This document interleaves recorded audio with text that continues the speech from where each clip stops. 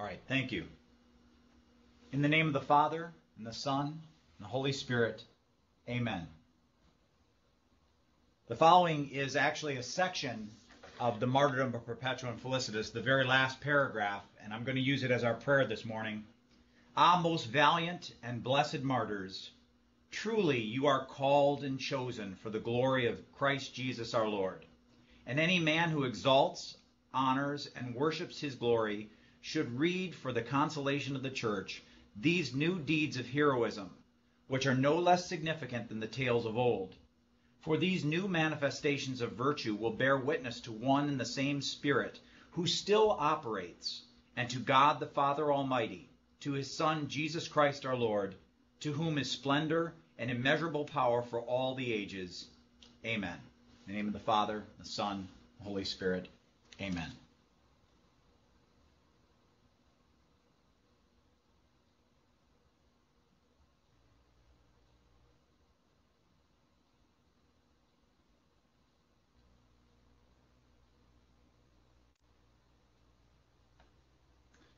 All right, this morning we are going to be talking about the Martyrdom of Perpetua and Felicitas. As you may be aware, their feast day is coming up actually tomorrow. It's March 7th, and it seems appropriate that we address this topic at this point in the liturgical year. I'd like to begin by doing a little brief history of Carthage, which is the setting of the martyrdom. It was founded by the Phoenicians. This would be the equivalent of the modern-day Lebanese, who were a seafaring trading people, approximately around the year 800 BC. Carthage reached its height as a seafaring empire approximately in the 3rd century BC, and as you may be aware, it clashed with Rome in a series of 3 wars that are known as the Punic Wars that lasted between 275 and 146 BC. Which culminated, of course, in the destruction of Carthage. Of course, there's the famous statement by Cato that he repeated in the Roman Senate, Delenda est Carthago, which is Carthage must die. It was single-handedly the single biggest opponent for Rome and Roman expansion in the Western Med. And so with the fall of Carthage in 146, it essentially ceded the Western Mediterranean to Rome. And it was at that point that they could begin to think about turning their attentions fully eastward, which of course they would do. The church in Carthage, its origins are a little bit more gray. We're not really sure how Christianity got to Carthage. However, we can speculate that because Carthage was a major source of the grain trade between Carthage and Rome, that it's logical to think that the Christianity arrived in Carthage as a result of this trade back and forth between the two cities. That may appear shocking to some people, that Rome was actually fed by Africa, not only Africa Proconsularis, there in modern-day Tunisia, which was one of the 2 bread baskets of the Roman Empire. The other one would have been Egypt, and that's most people find even more stunning, because when we think of Egypt, we think of camels, and we think of the pyramids, and we think of expansive deserts. But in fact, because of the flooding of the Nile River that actually took place on an annual basis up until 1970 with the building of the Aswan Dam, that whole region, basically approximately an 11-mile strip of 1,000 miles of that Nile River leading into the Nile Delta in the north, would have been extremely fertile because of the flooding of the Nile River. It would have taken all the muck and all the material in the river and deposited it on the land on either side of the river, and it would have been a great natural fertilizer. So Africa and Egypt would have been the 2 centers of trade, and there was an extensive and continuous trade between these cities. According to Tertullian, he says in his first apology, chapter 34, he describes the condition of his day. Now, Tertullian deserves a little bit of an introduction himself. He is a church theologian from Carthage, North Africa, highly educated. He would have been equivalent of a rhetor, which would be somebody who had gone to law school, somebody who was prepared for a career in politics. he would have had the highest level of education of his day. And he is a very important, really the first most significant Latin theologian in the early church. And he made many contributions to Christian theology, none the least of which was his coining of the term Trinity. He also wrote the first extant treatise on any sacrament called On Baptism. I'll let you figure out what that treatise dealt with. But he says in his account of an apology for the Christians, a defense of the Christians, he says the Christians at his point in time, which is the tail end of the 2nd century, beginning of the 3rd century, is in fact a contemporary of our heroines, Perpetua and Felicitas. He says, Christians have filled every place among you, cities, islands, fortresses, towns, marketplaces, the very camp, tribes, companies, palaces, senate, forum. We have left nothing to you but the temples of your gods. So what that does is expresses the character of Christianity already in the late 2nd, early 3rd century, that it represented a true cross-section of Roman society from the very top to the very bottom. Now, what's interesting is that in Carthage, it appears that the Christians initially spoke Greek. This may shock people, but this is also the case in Rome. The Roman Church appears to have originally spoken Greek. Think about this. The earliest evidence that we have of the Roman Church is, of course, the letter of Paul to the Romans, which dates from the latter part of the 50s in the 1st century. And note that that letter from Paul is written in Greek to the church. And he's writing to the church fully expecting that they will be able to understand his theology in the Greek language. This is important because it says something about the character of the church in Rome, that it is largely a slave population, an Eastern population. We might think migrant, a population that has moved to Rome from points from the East. They may have come there originally, as I said, as slaves and eventually became freed. In the Roman Empire, there was the possibility for slaves to attain great wealth because they would have taken up positions even as slaves that were important in business. And then once freed, they would have had all that expertise in business that they could have applied for their own purposes. We note that Tertullian published some of his earliest works, theological works, in Greek, on the spectacles, of course, on baptism, the chaplet, and on the veiling of virgins. And then we know that one of his works on ecstasy was never translated from its original Greek. Also, we note that in the liturgy that's depicted in the Martyrdom of Perpetua and Felicitas, the angels intone the Sanctus in Greek, and that would sound hagios, hagios, hagios. In the Greek, the holy, holy, holy. Later, in chapter 13, we also note that Perpetua actually discusses church business with the bishop Optatus and the priest Aspasius in Greek. So we know that she is bilingual and that this is a trait that is not uncommon in the church there in Carthage. Now, what we do know about the church in Carthage from its earliest moments, so as I said, we don't know how it was founded, but we do know that from the very first moment that it appears on the scene, that the martyrs appear large.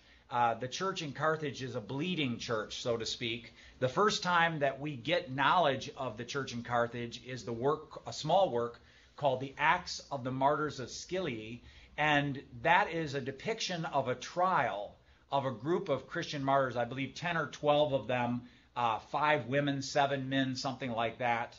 And it depicts their trial and describes their execution, or at least notes their execution, that they were led off to be beheaded. Then shortly thereafter, that roughly dates from around the year 180, if I'm not mistaken.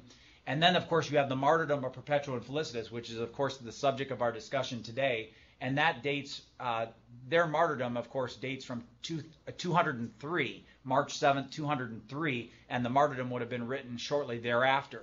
And then, of course, we have the works of Tertullian, his Apology, his To the Nations, To Scapula, and a variety of other works from other church fathers, Cyprian, notably from the mid-3rd century, where he talks about martyrdom, and he writes on the lapse, those people that had apostatized or denied their faith during the Decian persecution of 249 to 251.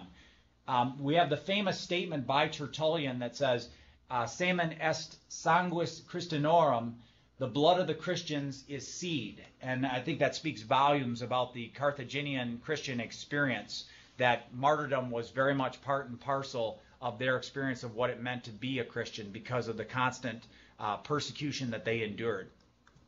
Perpetua, we know that she was 21 years old. The martyrdom actually backdoors this by saying that she, at the time of her arrest, she was not quite 22, which means, of course, she was 21. We know that she was born of a wealthy family.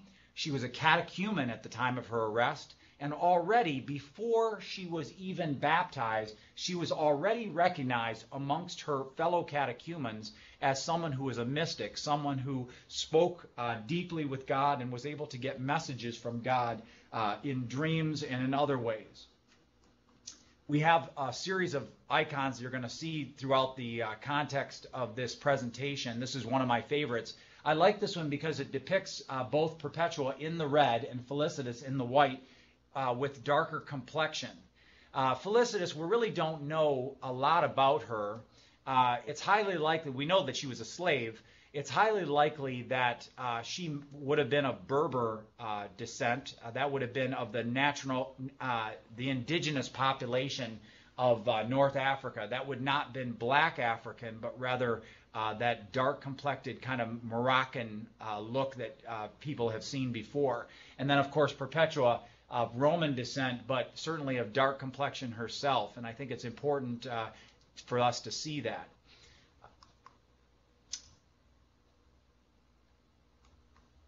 Now, well, let's talk about the martyrdom of Perpetua and Felicitas itself. It is what we might describe as an amalgamated text. It's composed of different parts constructed. And we have initial introductory remarks that are provided by an eyewitness to her death, who actually serves as a kind of editor of her diary, which comes right on the heels of this brief introduction. Then there is a vision account that is submitted by one of her companions, a man by the name of Saturus. We'll be talking about him more in a little bit. And then the fourth part is that there's a few brief details that fill us in on events regarding Felicitas and other issues related to the martyrs' final days. And then finally, there is a blow-by-blow eyewitness account of the execution of the martyrs that took place in the Carthaginian arena on March 7th, 203. Now, the Acta claims that Perpetua's home was located in Theburbo Maius. It's about 30 miles southwest of Carthage. And throughout this presentation, you're going to see original art that actually this particular piece was commissioned by myself. I wrote a novel that was published in 2006. It's called Climbing the Dragon's Ladder. And basically what I attempted to do was expand the martyrdom of Perpetua and Felicitas in a novelistic way, a way that would be somewhat entertaining, but yet at the same time inspirational, and would give a more extended look into the early Carthaginian church of the early 3rd century. And so that's where you're going to see, whenever you see these pieces of art, that's where it's coming from. Now, this is an actual mosaic dating from about the time of the early 3rd century. It is a North African mosaic, and I wanted to describe this to you, talk to you a little bit about this. This is a villa, a country villa in North Africa, and I want to highlight a couple things. First of all, note the tall towers. Out in the countryside, the wealthy elites would have been somewhat vulnerable to traveling bands of Berber natives who would have raided their estates from time to time. And so these high towers would have been manned by trained slaves who would have been lookouts for this kind of thing, and also armed with bow and arrow to help defend the villa from incursions. You can see that we have a tall wall with the iron gate that would have provided defense. And then this picture is not, of course, to proper proportion and scale, but you can see the colonnaded walkway. That's what you're seeing, that second level. And what that basically depicts is that inside that compound, there would have been a walkway that would have been completely colonnaded so that a person could enjoy the interior gardens of the villa out of the harsh North African sun. In addition, we see rounded buildings, probably slave quarters and various other important buildings for the upkeep of the villa, things like an on-site bakery, slaves' quarters, that sort of thing. Now, this is actual picture of the North African landscape. You can see it's a lot more verdant than one might have originally thought. It's still heavily cultivated. Lots of agriculture. In fact, this particular valley, I would toss this out to Father, is that it reminds me a little bit of Umbria in Italy, that same kind of low-lying hills with the heavily cultivated valleys. If you've ever been to Umbria, to Assisi, you know what I'm talking about. Again, this is an olive grove. This has been one of the staple products along with the various types of grain from North Africa. It takes about 20 years for one of these trees to come into its full maturity, but once it does, it can be extremely profitable in terms of the produce of the olives, and the olive oil would have been very important in a variety of different ways. They would have used it to burn in their oil lamps. They would have used it for cooking and a number of other purposes, including even perfume. They would have perfumed the oil with the oils of various flowers, and that would have been something that the women would have had in their coiffure. So, to give you a sense of that.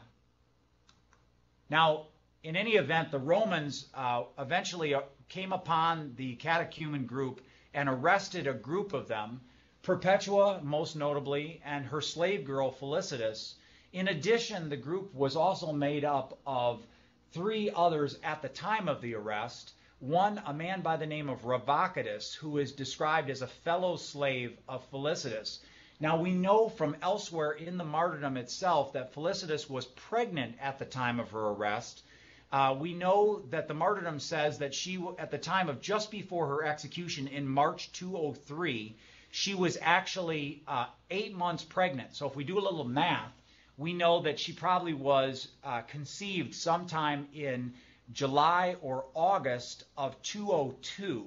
And so therefore, the arrest would have taken place, say, August, September, October of 202 before their execution. So you can do a little speculation with the math based on the numbers that are given to us in the martyrdom itself. In addition to Perpetua, Felicitas, and Revocatus, the 2 slaves, we have 2 others, Secundulus and Saturninus. Unfortunately, we know very little about them. Whether they were slave, whether they were free, whether they had any relationship to each other in terms of familial relationship, we don't know. They were held for a time under house arrest, most likely in the villa of Perpetua itself. And I am choosing this picture to show you they would have been baptized during the time of their arrest. You may note here, this is Felicitas being baptized. You note that she's pregnant, probably a little bit further along than a September-October baptism. But she is also naked at the time. I wanted to point this out because in the early church, baptism was done in the nude, and that's why you have a woman that is in the water with her.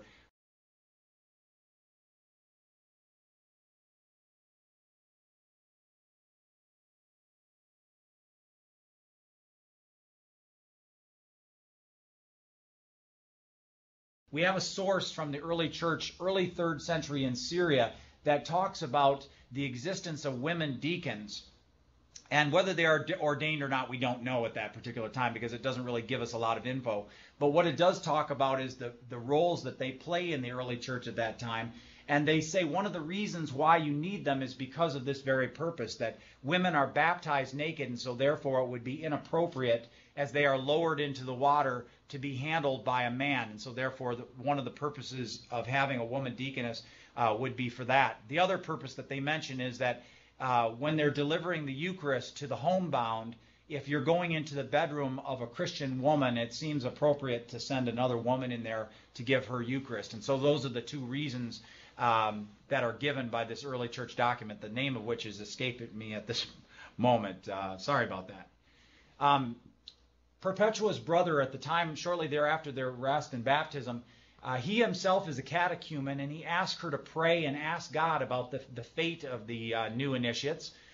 She agreed, and the results were a dream that she had that we could say disturbing in the least.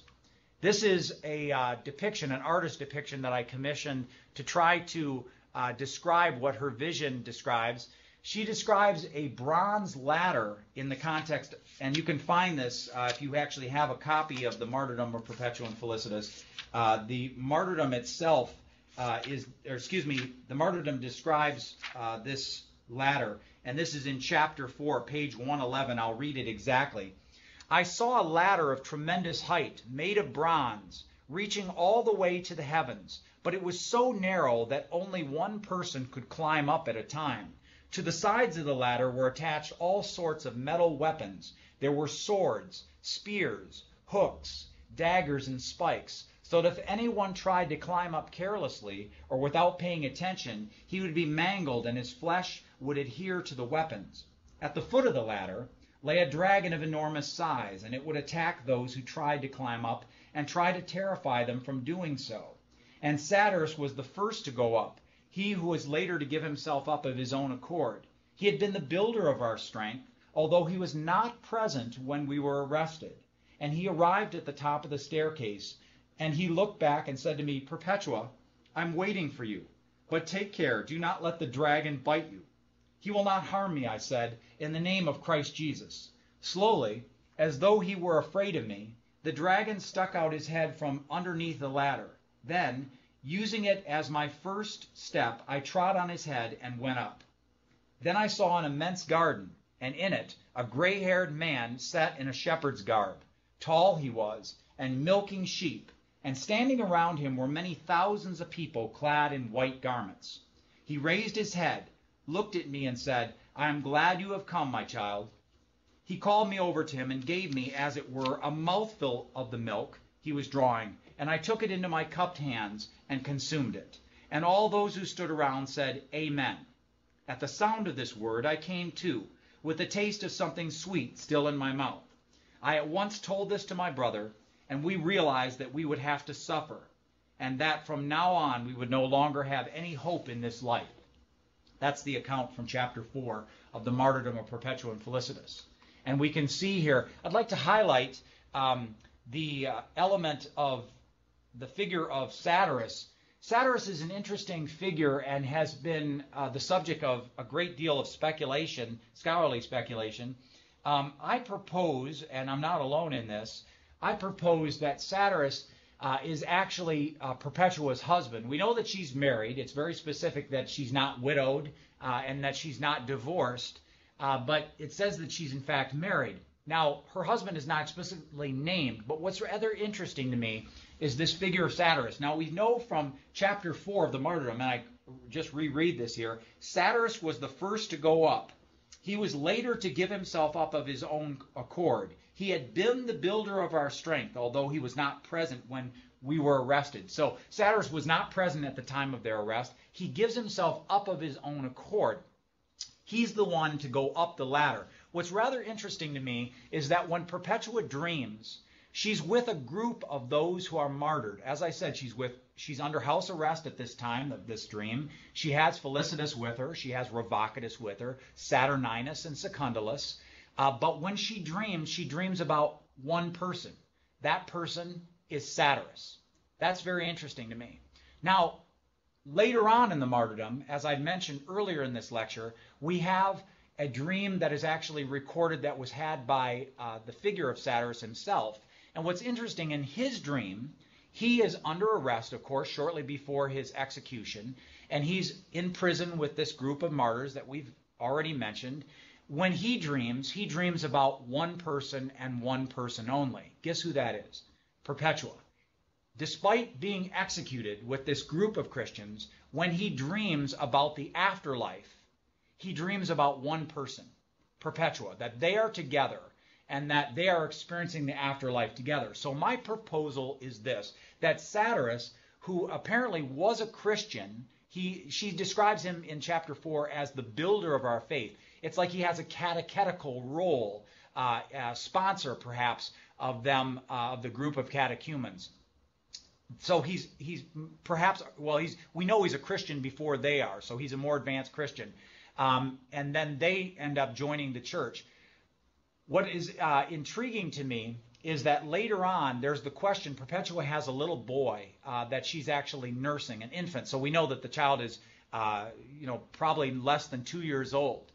And that when it comes time to give up her child, the child goes to the hands of her father, which is rather interesting to me. Because if you know anything about Roman society, children are the possession of their father. So, in other words, what I'm telling you is Perpetua's father, even though he's the grandfather of her son, has no legal right to that boy. The one who has legal rights as property of that boy is his own father. And yet, when it's time to give up the child goes into the hands of the maternal grandfather. And I would propose part of the reason for that is that the father himself is out of the picture, Saturus being in prison. Now, of course, it's speculation, it's theory, so I just want to make that clear. But I'm not alone. There's other scholars that think the same thing. And, of course, this has been one of those topics that is very provocative for scholars to speculate about as we read the martyrdom. So that's kind of a little side note. I hope you found that intriguing about the figure of Saturus. Let's return to our presentation.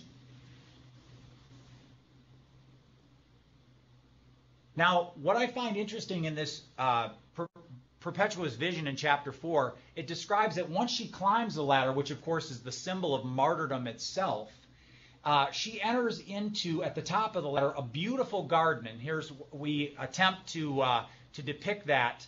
You can see the shepherd in the background milking the sheep and the other people that are present in this garden.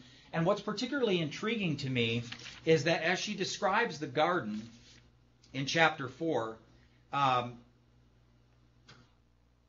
this idea of the garden appears elsewhere in the various visions of the martyrs. Saturus himself describes 2 different gardens, both having rose arbors where they meet with fellow Christians and they experience in heaven. The Romans certainly love their gardens, so we shouldn't be too terribly surprised about that. But also this idea of the garden may hearken back to the book of Genesis, with the idea that in paradise, that humanity started off in the Garden of Eden, and it's a return to paradise. Now, eventually, the group is transferred from house arrest, as I speculate, the actual home of Perpetua and her husband Saturus, if I'm correct, and they are transferred to a ludus, which is a gladiatorial school that would have been in Carthage, probably very close to the actual arena where they were executed. It's likely that the cell that they were placed in was subterranean, and it would have had poor circulation. Perpetua actually describes the cell in pretty grim terms in the context of her martyrdom itself. She says, and I'm reading from chapter 2, this is page 109, a few days later, we were lodged in the prison. I was terrified, as I had never before been in such a dark hole. What a difficult time it was. With the crowd, the heat was stifling, and there was the extortion of the soldiers. And to crown all, I was tortured with worry for my baby there. Now, if you've ever been in Rome itself and had the blessing to visit the Mamertine prison in Rome, Father, I'm assuming that you probably have been there. The Mamertine prison is an underground storage facility. There's literally one way in and one way out. Think of a kind of, imagine a globe, cut it in half, and you have that kind of semicircular arch. That's the size of the room that we're talking about. And now imagine that the only way in that room is like a manhole cover in the ceiling, that a person would be literally dropped into that room from above. And that's the only way in and the only way out. And that's the kind of prison that we're talking about. So with multiple people, with poor air circulation, it would have been a monstrous experience. And she calls it a dark hole, and I'm sure for good reason.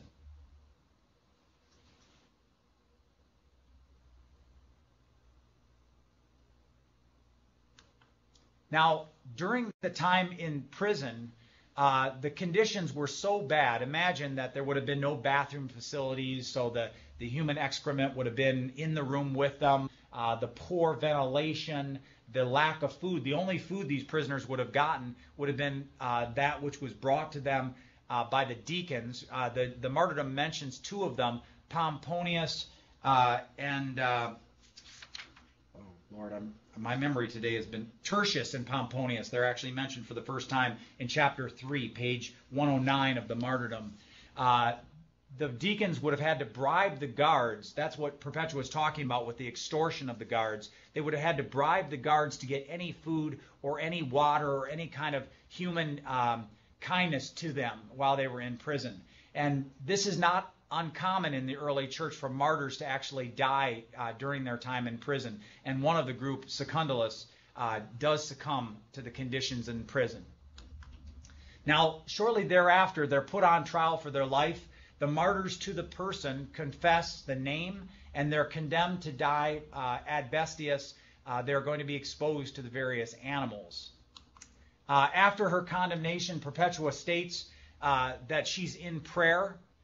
She suddenly utters the name of her long-dead brother, Dinocrates, which is a rather interesting component of the martyrdom.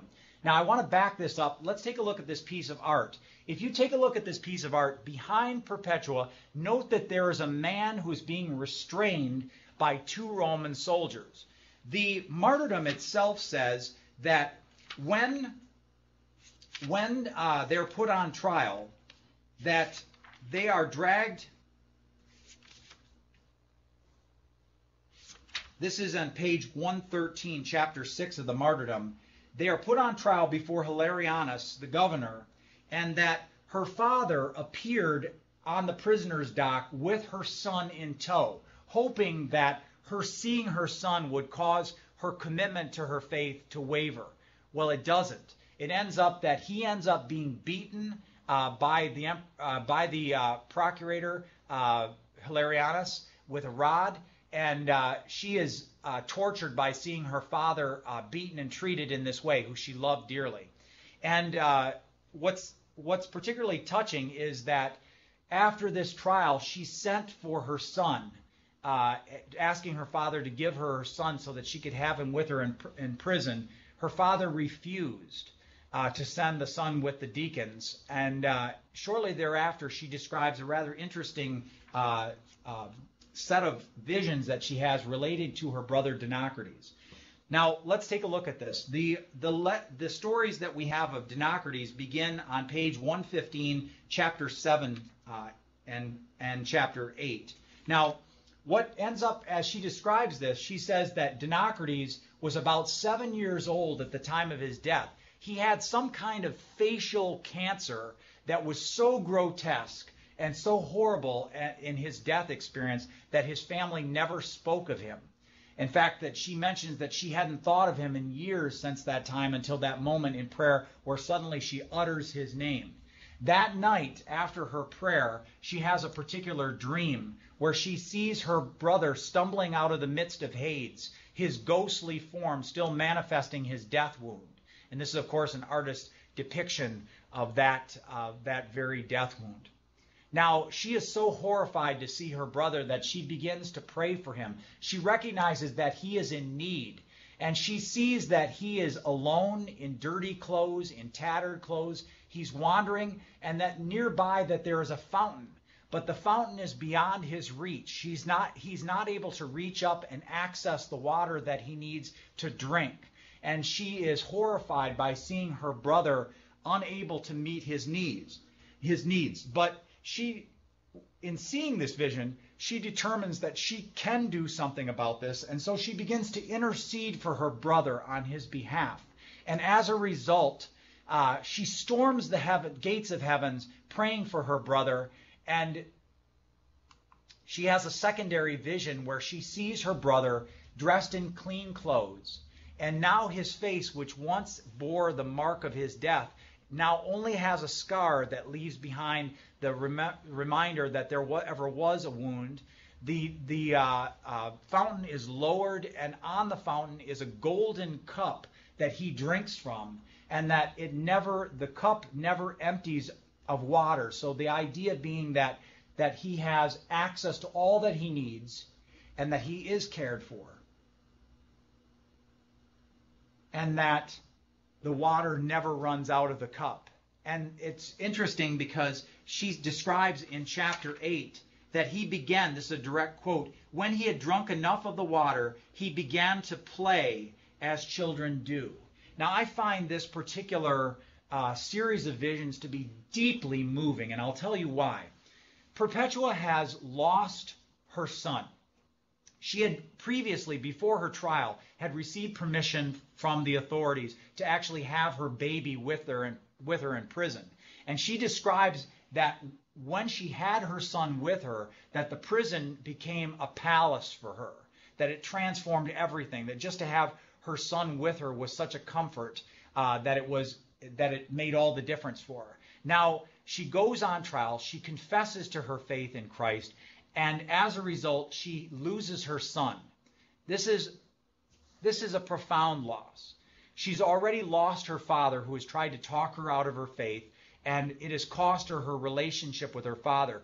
We don't have time to go into this, but as you see the interactions that are described in the martyrdom, he says to her, she records her father saying to her, "Have I not favored you above all your brothers?" So we get the impression that there is a special relationship. She's kind of the apple of his eye, so to speak. And her faith, her commitment to her faith has basically destroyed that relationship between her and her father. So great loss there, the loss of her son, and now she's praying, and she remembers another profound loss in her life, her brother at age 7. And she is angered by seeing him lost and alone and wandering. And so she intervenes, and she has no hesitation. She knows that she can do something about this. And as a result, she has this vision. And I think it's interesting. Imagine that she is in the prison herself. She's thirsty. She's hot. She's dry. She sees this same condition in her brother Dinocrates. And instead of praying for her own needs, she prays for his needs. And as a result, he has unlimited access to water. He has clean clothes. Imagine this. This is a woman who was a wealthy matron, a wealthy Roman matron. She's there in this fetid conditions of the Roman prison. And so the idea of her having to live day to day in this squalor, this is a profound change, 180 degrees from what her life experience as a wealthy Roman elite would have been. And so it's important for her that her brother is dressed in clean clothes. And now, as she describes him, he has the luxury to play. When one has the ability to play, one has a freedom of heart and a freedom of mind that the play symbolizes, because one no longer has the burdens and cares of life. And that is what is symbolized in this powerful vision. And so I find this to be deeply moving. And what's interesting is early church fathers, in talking about this particular vision, describe it as the first instance of a Christian praying for someone who is in purgatory. And we might think about that in the context of this vision, that this Christian prays for another that is in need, and as a result of those prayers, that person is restored to the fullness of God's mercy and grace in paradise. So again, rather interesting series of visions dating from such an early period of the church. Let's proceed onward here, being mindful of our time. All right, they are shortly thereafter, they're transferred again from the ludus to the military prison. We are informed there that Felicitas was pregnant, as I mentioned. She's about 8 months along at the time. Now, according to Roman law, she cannot be executed while being pregnant. Now, apparently it's perfectly okay to murder people in the arena, but they can't be pregnant. So she's going to have to wait until after she gives birth to be executed. Now, you may say to yourself, well, wow, that's good. That's going to at least put it off and give her a little bit more time. Well, Felicitas doesn't view it that way at all, because what that means is that she is going to be executed with common criminals. In fact, this is exactly what the martyrdom says on page 123, chapter 15. As the day of the spectacle drew near, she was very distressed, Felicitas, that her martyrdom would be postponed because of her pregnancy, for it is against the law for women with child to be executed. Thus she might have to shed her holy, innocent blood afterwards, along with others who were common criminals. Her comrades in martyrdom were also saddened, for they were afraid that they would have to leave behind so fine a companion to travel alone on the same road to hope. Now, that is a very powerful phrase here. I want to take a look at it again. They would have to leave behind so fine a companion to travel alone on the road to hope. That's a very profound thing, because it is already traumatic that she is going to have to be executed in such a brutal way, and for really doing nothing wrong whatsoever.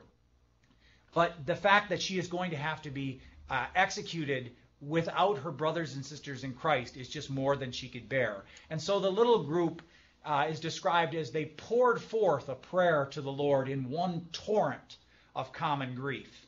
And as a result of their prayers were answered, and Felicitas, only 8 months along, gave birth. And I include here both an artistic rendering that we created of the birth and also an ancient carving of what the birth process would have been like in this time period. It's rather interesting to note that we actually know quite a bit about the process of giving birth in that period, because we have one of the earliest gynecological manuals written by a man named Saturus of Ephesus that has survived. It was written roughly around the year 150, AD 150, and it describes in great detail what would be the commonly accepted process of bringing a child to birth. And it would have, of course, involved a birthing chair, as you saw depicted in that carving and also in the piece of art.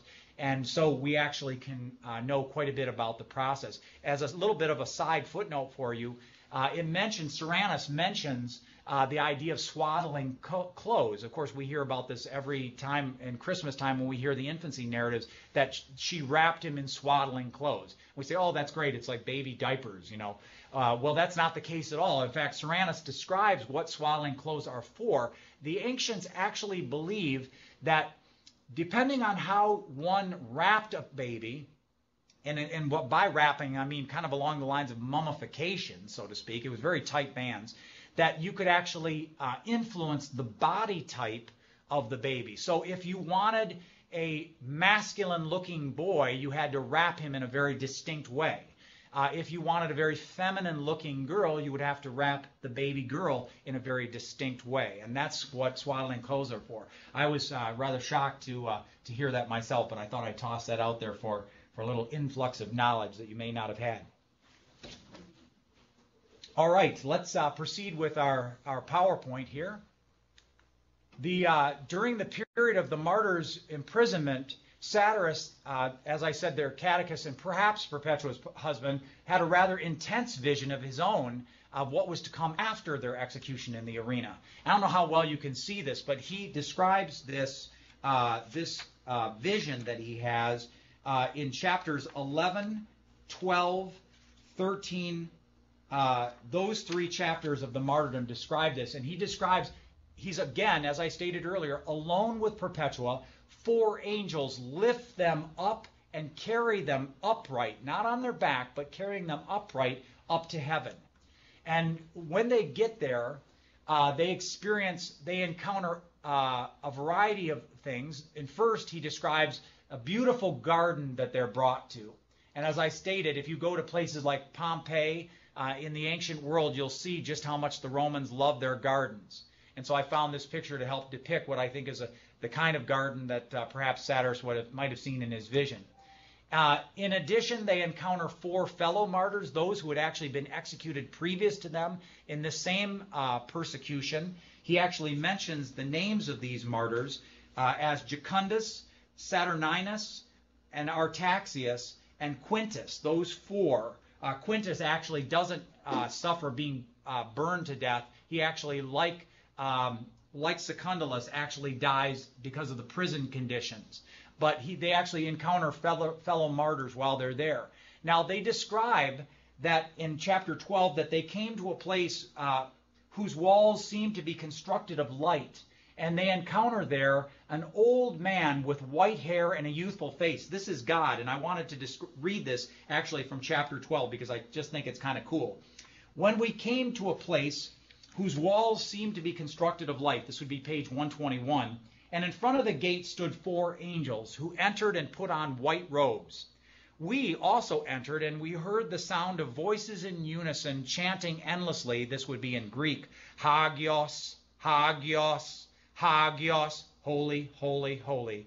In the same place, we seemed to see an aged man with white hair and a youthful face, though we did not see his feet. On his right and on his left were 4 elders, and behind them stood other aged men. Surprised, we entered and stood before a throne.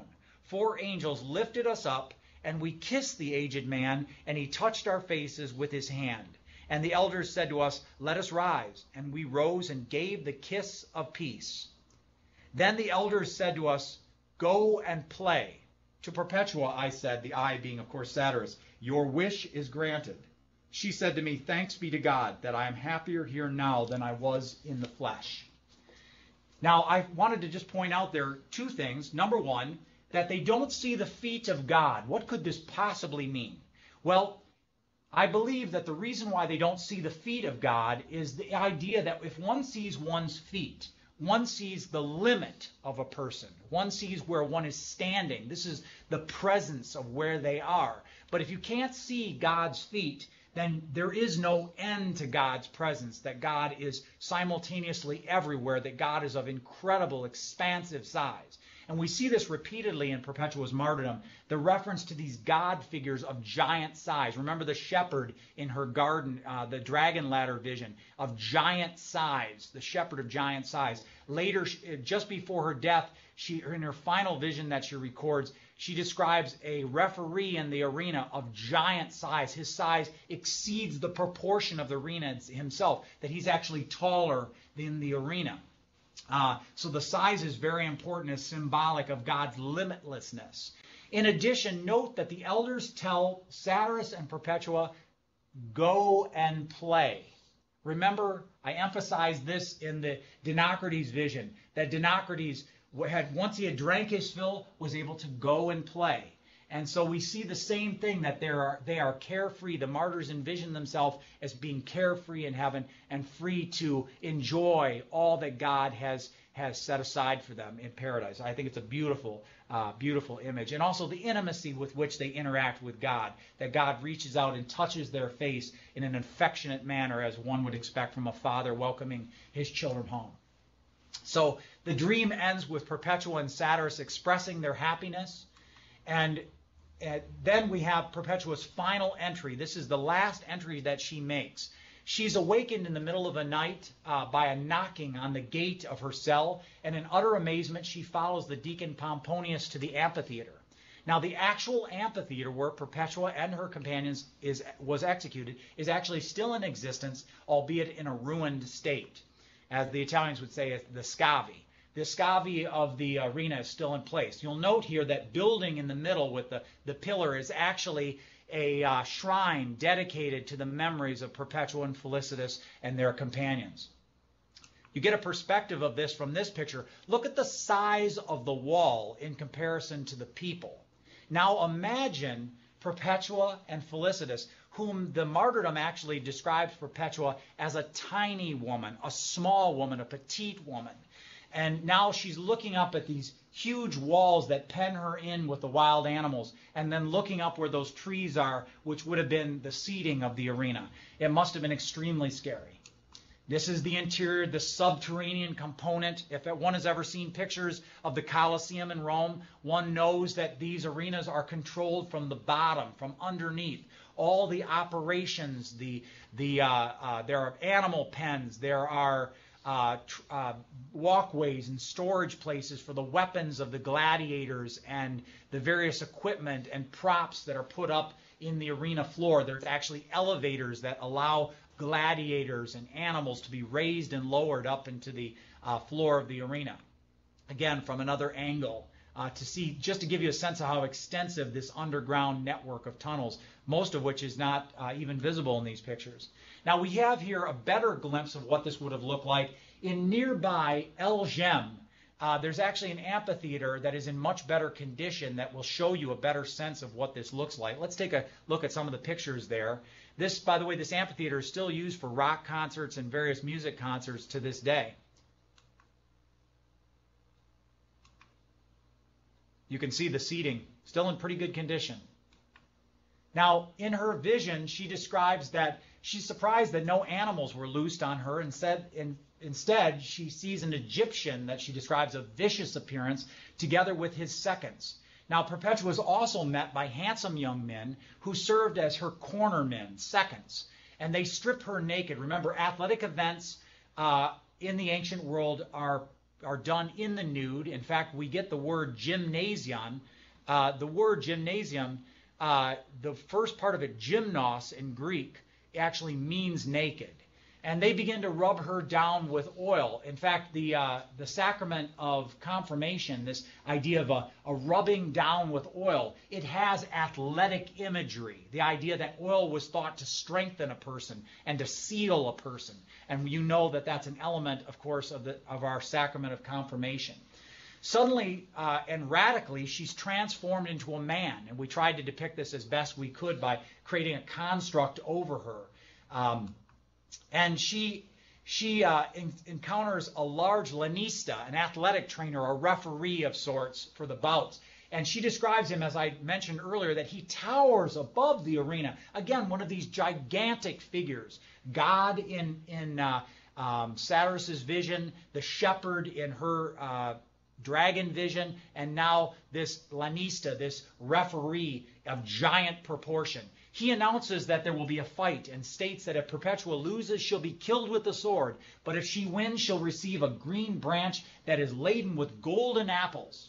Then the battle begins. And she describes, these are her own words, "We drew close to one another and began to let our fists fly. My opponent tried to get a hold of my feet, but I kept striking him in the face with the heels of my feet. Then I was raised up into the air, and I began to pummel him without, as it were, touching the ground. Then, when I noticed there was a lull, I put my hands together, linking the fingers of one hand with those of the other, and thus I got a hold of his head. He fell flat on his face, and I stepped on his head." Wow, she's tough. I wouldn't want to get on her wrong side. Now, notice here, she describes a fight that involves kicking and fighting and punching. And this fight that she's describing is the Greco-Roman Pancration, which, believe it or not, is actually the ancient ancestor of the mixed martial arts fighting, the MMA fighting that has become so popular. You notice that we have here in this sculpture a depiction of the kick to the groin. Note also the nudity of the contestants. Here's a couple of other sculptures that are depicting this same type of fighting. We'll note the one on, as you look at it on your right, that there's a hold that should certainly be outlawed, in my personal humble opinion. We see an artistic depiction that we did where she strikes him. What I thought was interesting, and this is the geek in me, is that she describes herself rising into the air. She's flying around him and punching and kicking him from the air. And of course, the geek in me said Superman. That we have a superhero fighting. And that's really what she has become, a spiritual superhero where she understands that she is battling demonic forces, that there's something much, much greater at stake. And she wakes up with the realization that she's not going to be fighting with the animals, but with Satan himself, with the forces of darkness. Now, the morning of her death, her and her companions, as usual, are led through the streets of Carthage in what's called a pampa, a parade, and they're led on their way to the amphitheater. And when their turn came, this would have been around noon. Now, just to give you a sense of this, how does the day at the amphitheater work? And I'm going to give you the Reader's Digest of this. The day at the amphitheater, you have the pampa, the parade that takes you to the amphitheater itself. As part of the parade, you have the gladiators, various animals in cages, those people who are going to be executed, which are called the Naxi, the criminals. Christians, by the way, would have been part of that group of criminals. And in addition to that, you also have the sponsors, the wealthy sponsors of these various events, the gladiatorial games. It took a lot of money to put these things on, and you needed wealthy people to sponsor them. So they would be part of this parade, and they would all parade into the amphitheater, and then the wealthy sponsors would take their seats in the box seats, so to speak. They had those even in this day. And the morning would begin with kind of lighthearted entertainment events. Things that the sources describe things that, like, for example, a little girl of perhaps 10 or 12 years old leading a lion into the arena and letting loose a rabbit, and the lion being trained to catch the rabbit and bring the rabbit back alive, mind you, to the little girl. The sources describe dancing bears. Also, the Romans, not exactly afraid of tending to the vulgar, they love to see dwarves fight each other. Or another thing that is mentioned in the sources is women fighting dwarves with wooden sticks, wooden swords, as part of their entertainment, kind of the lighthearted events. From there, we go into what is called the venationes. The venationes would specialize with the venator, the animal fighter, and this would involve things along the lines of where one animal is matched against another, or these various fighters are matched with various animals. I would draw your attention, this is the ancient ancestor of the modern bullfights. It's no accident that the bullfights originate in Spain, once Hispania, a province, multiple provinces actually, of Rome, and that those same bullfights were brought by the Spaniards to the New World, where in Mexico they would become extremely popular. So there is a direct line of correlation between these things. As I said, at noon you would have the execution of the criminals, where we would find our Christian executions, and then in the afternoon the highlight events of the day, the battles between the gladiators, and that would be a typical day at the arena. Let's move on in our depiction here, as I want to be mindful of our time. All right, the men. We know at least the men were scourged. That would have involved Revocatus, Saturus, Saturninus, perhaps others within the group of Christians that were executed that day. And as usual, those who were condemned to die ad bestias, they were exposed to the various animals. And we actually have lots of mosaics from North Africa. The wealthy people who actually sponsored these events actually commissioned mosaic floors that depict these various gladiatorial combats in great detail. And so we see here depicted a boar, which will become important in the martyrdom itself. One of the Christians that are exposed to a bear.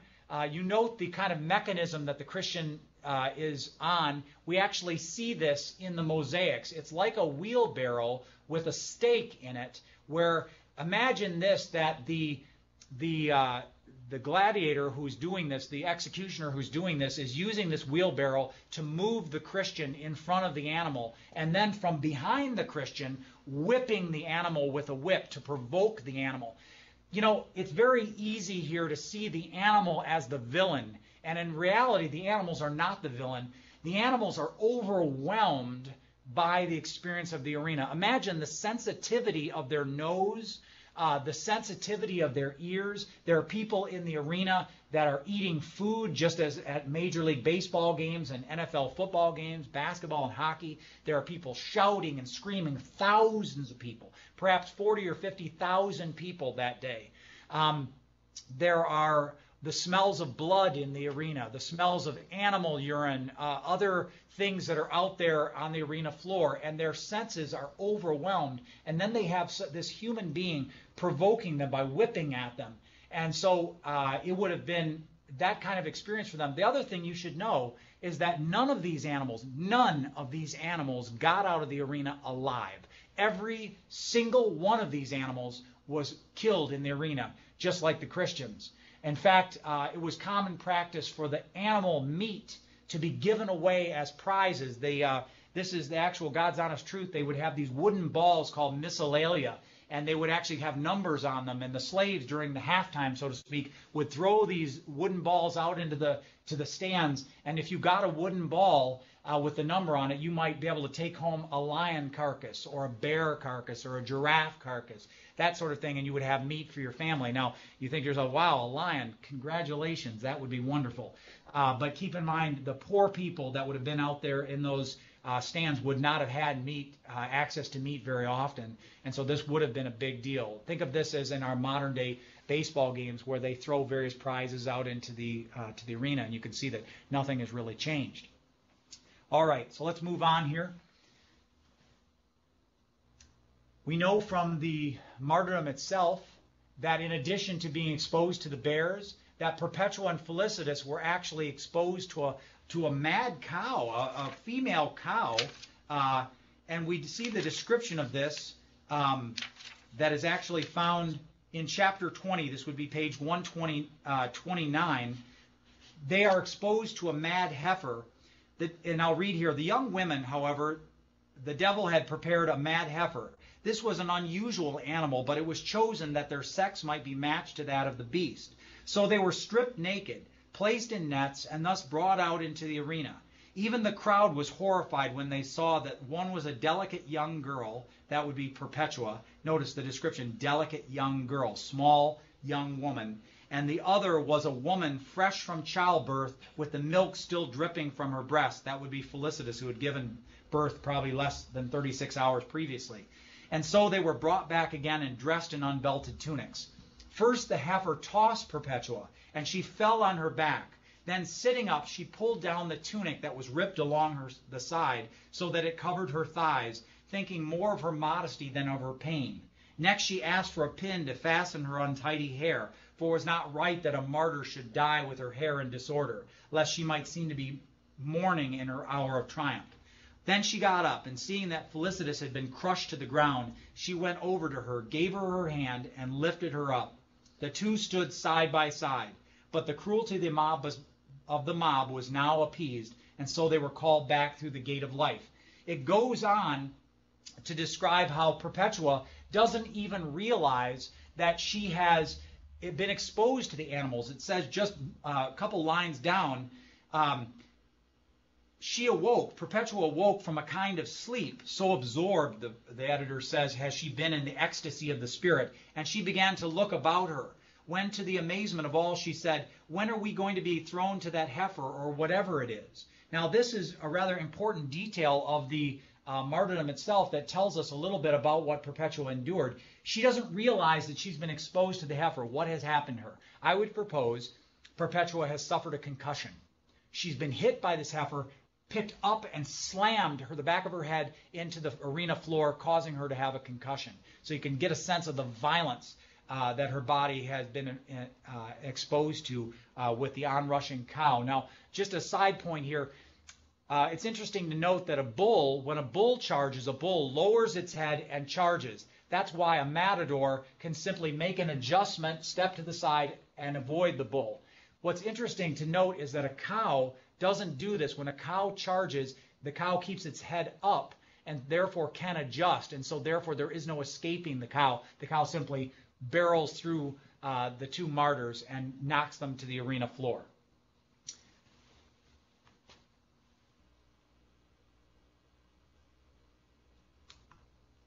We see that other mosaics depicting this is exactly what happens to Saturus. Saturus is exposed to a leopard which bites him in the facial area. It's not uncommon for a big cat to bite up at the throat or face. Note there that the mosaic, which is of course damaged, the figure of another human being that is hiding behind the victim. That would have been one of the executioners putting the body of the victim in front of himself so that as he whips on the animal, that the animal attacks the victim and not the executioner. This is, of course, an artistic rendition of this. The sword, the little dagger in Saturus's hand, wouldn't have been there. He would have been completely helpless against the leopard. We see here that Saturus endured a fatal or near-fatal attack of a leopard. The rest of the martyrs were not killed by the animals, so the martyrs' torn bodies would have normally been dragged to the spoliarium, which is underneath the seating, and they would have had their throat cuts there to verify that they were dead. But the crowd demanded that they be dragged out into the open, which was contrary to what is normal, and to have their throats cut publicly, to see the Christians die publicly. The eyewitness to Perpetua's death states that the young gladiator failed in his first attempt to slit Perpetua's throat. She had to guide his trembling hand to the right spot.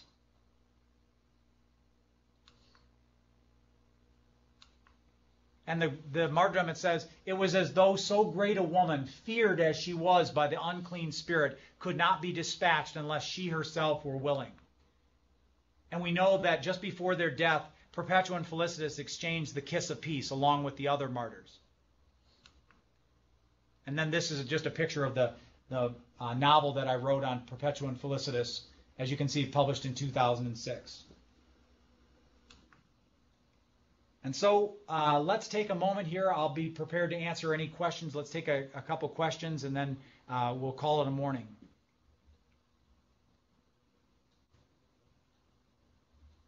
Do we have a question, it looks like, from St. Leo? Go ahead, St. Leo.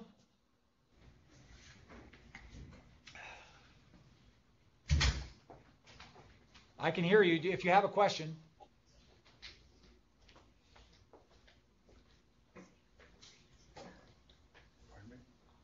All right, I'm not sure. On that touchpad, if you see if the button is orange, it needs to be gray. Just touch the orange button, it should go gray, and now I should be able to hear you.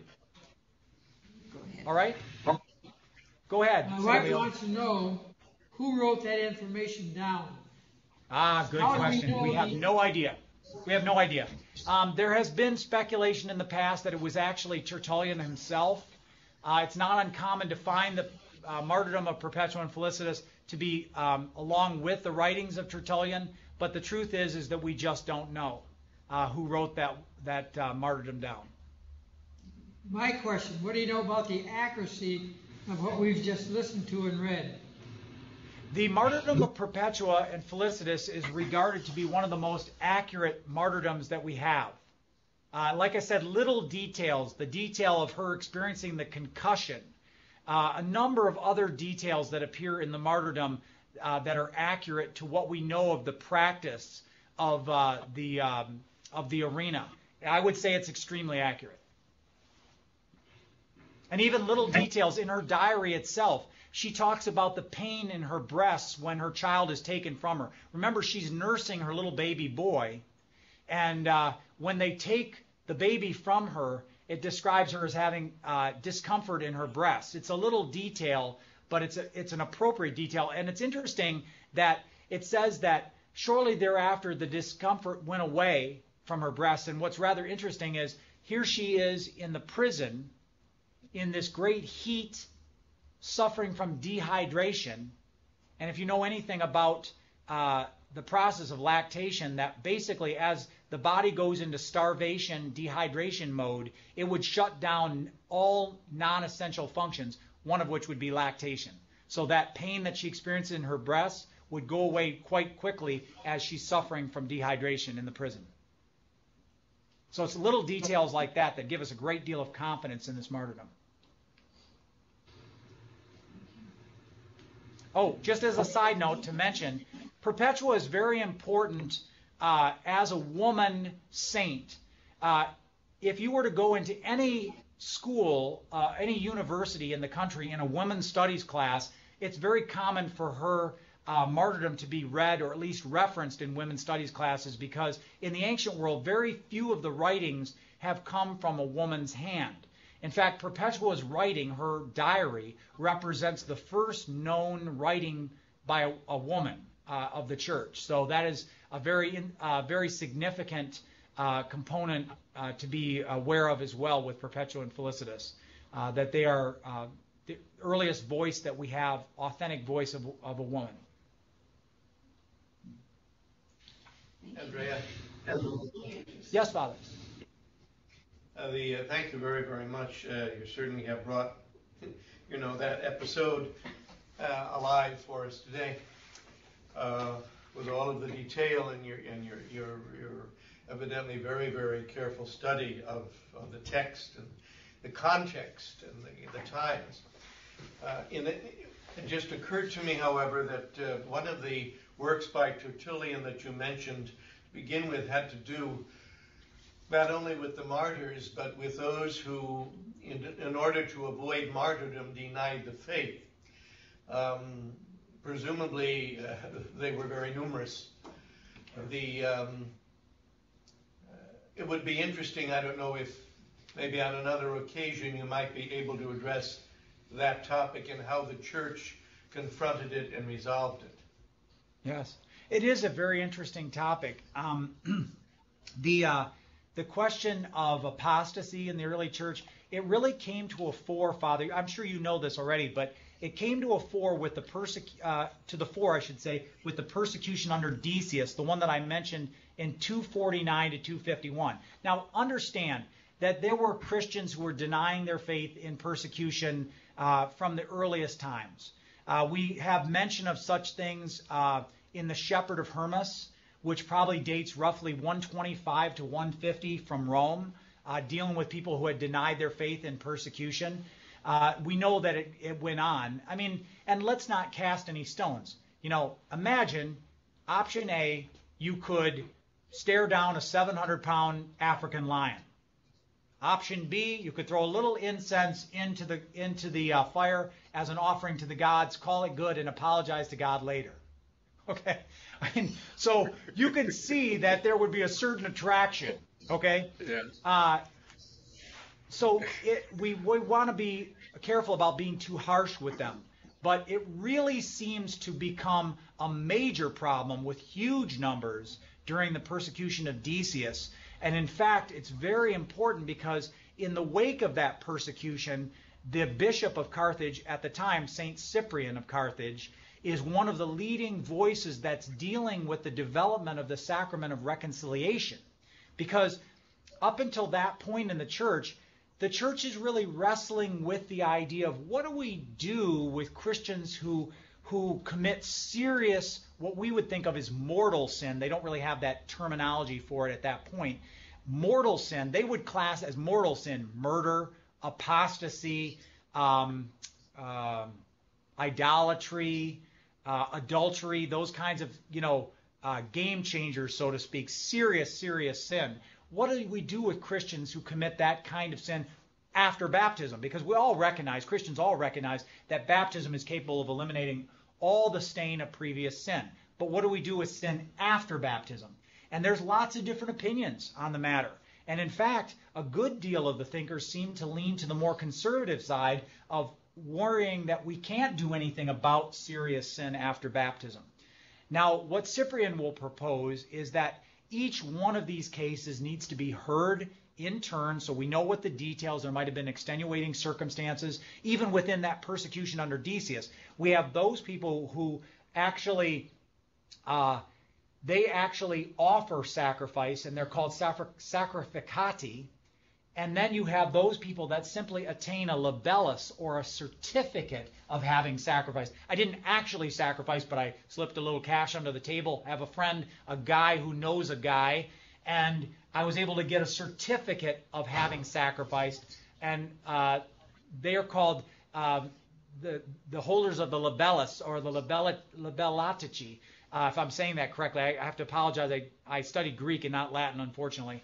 But those, there is a distinction, and Cyprian recognizes that there's degrees here that need to be addressed, and then, of course, that there's a need for serious penance that is to be done for those. And then when the time is right, that the bishop determines it to be right, then they can be allowed back to communicate with the church. But during that period of penance, which could be quite extended, they're not allowed to take communion with the rest of the church. It's a very serious thing.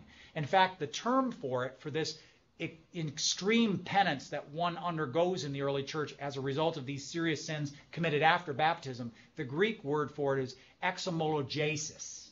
A lot of fasting and prayer and acts of penance, public confession, that sort of thing. And Tertullian, our friend Tertullian that we mentioned, actually describes it in fairly good detail, so we have a good sense of what that process is like.